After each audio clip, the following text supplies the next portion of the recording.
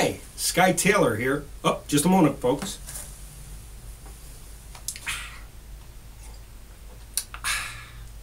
What are we going to do today?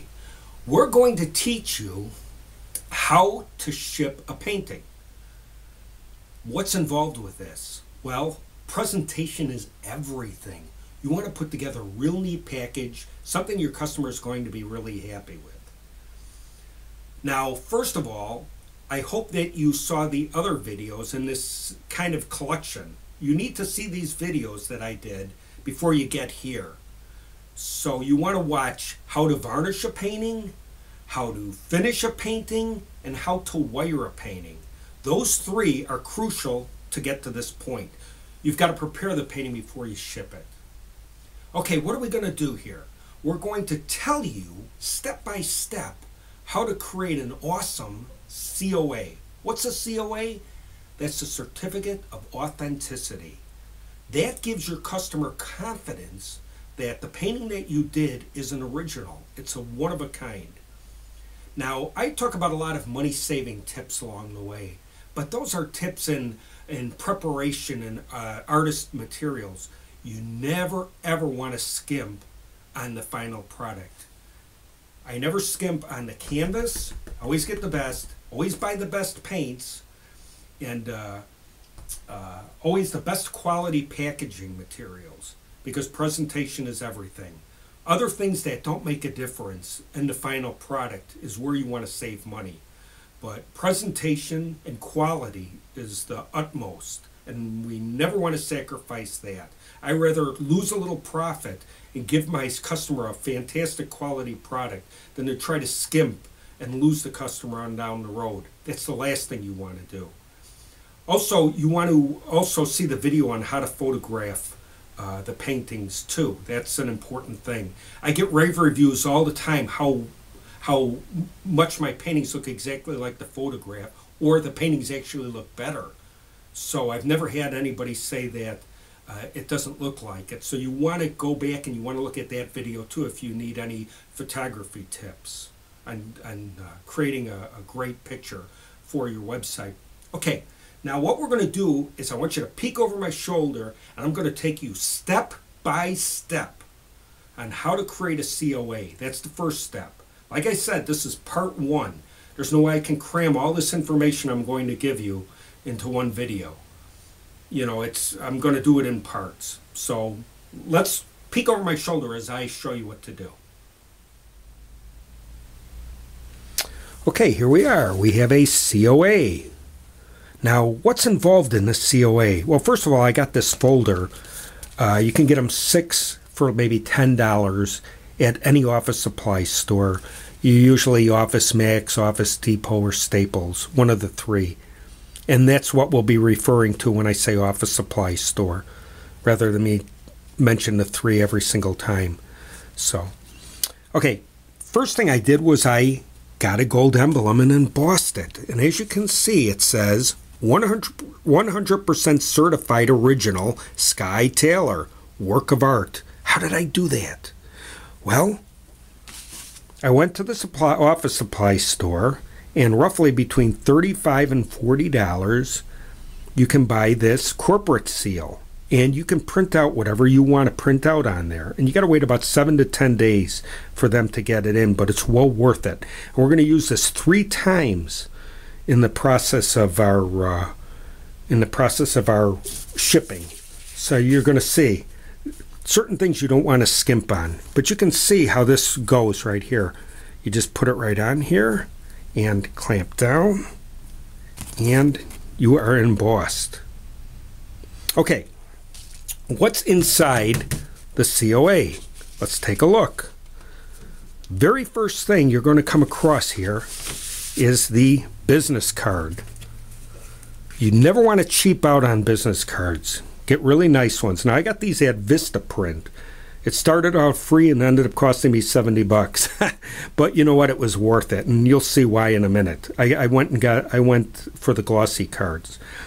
I have my name, what I do, my phone number. Wonder why it's scratched off.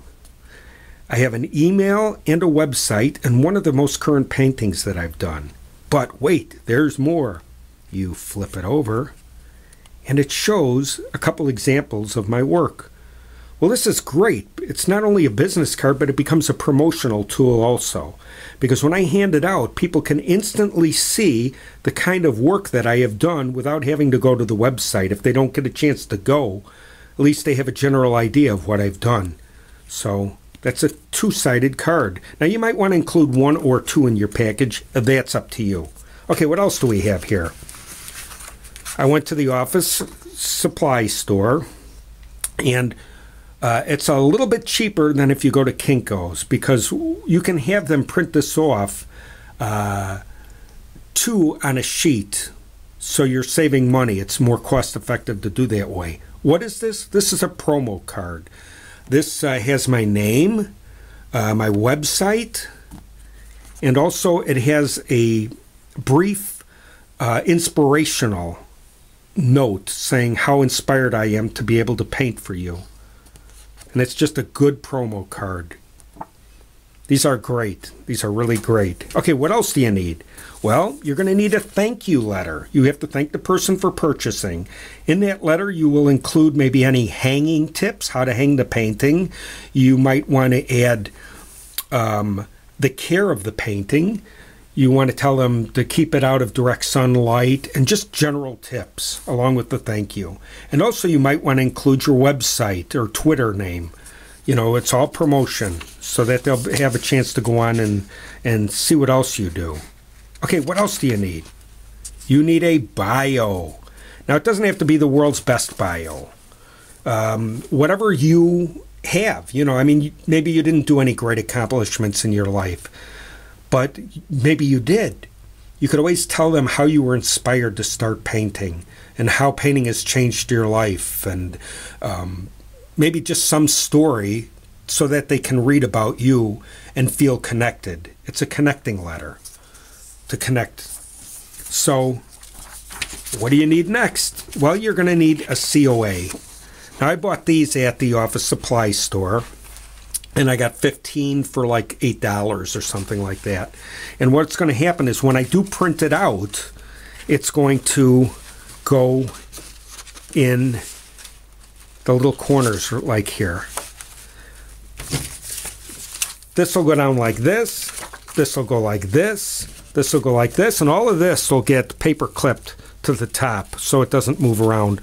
And also you'll include your invoice to your customer. Okay, that about covers the general details of the COA. Now I'm going to go print out the COA, and then I'll show you it actually printed. We'll show you how to do that. What's involved. Now, before you can print out the COA, you are going to need software. Now, you don't have to spend a lot of money to get good software. This was $20, and I bought this in 205. You might pay maybe $25 or maybe $30, but never any more than that. I like stuff that's simple and very intuitive and will get the job done. I don't want to spend hours and hours trying to figure out how to operate something. But all the work that I've shown you so far has been done with this. I create all my ads on this software. It's just amazing. Now, and also in 205, I designed George Carlin's Christmas gift with this $20 software. Okay, what I did was I made a template, and I keep it in the computer in the Printmaster files, so I can just pull it up at any time on a computer. I'm not going to get into the setting up the software because this is dated and things have changed a lot since then, but the general ideas are still the same. What you want to do is you want to set up a prototype in your computer that you can call on and then fill in the blanks. This is just like a standard that I created, and it says Certificate of Authenticity. This certifies this original one-of-a-kind masterpiece was created by the hand of Skye Taylor. And it has the title, date, medium, and size. Now I'm going to show you exactly how it came out on the printer. But the first thing you got to remember to put in too is the order, the invoice. Make sure you include that in your COA. And Here's what it looks like.